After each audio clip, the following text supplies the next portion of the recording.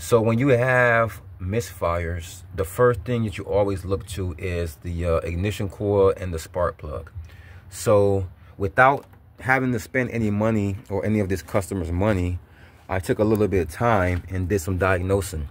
So the first thing I did was, because I know that these two cylinders are the ones that are misfiring, I moved the ignition coil from this cylinder to this cylinder, and the ignition coil from the 2 to the 4, and just to see, that didn't take any time, and I found that the cylinders 2 and 3 were still misfiring. Now what that does is it isolates the cylinders.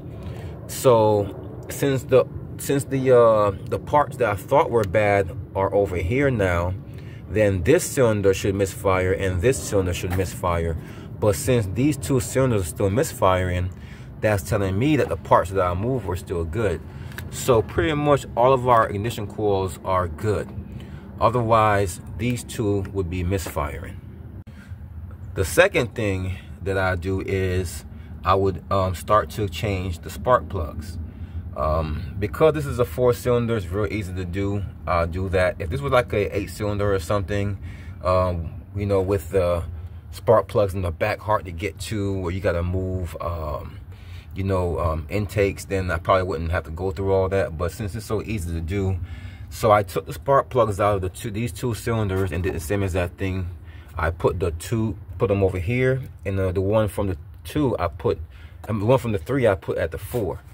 And I started the vehicle, read the codes again, and still it was these two cylinders that was misfiring.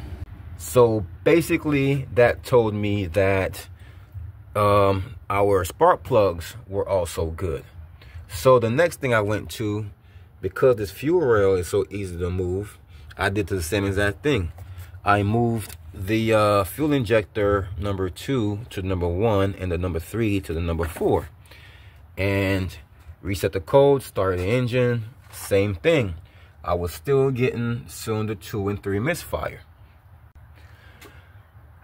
Now, usually when I have multiple cylinder misfire, it's very, very rare for it to be a compression problem. It's very, very rare in any vehicle for you to have more than one cylinder lose compression at the same time.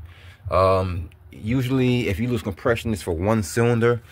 So the fact that we have two cylinders misfiring is telling me that it's not a compression problem.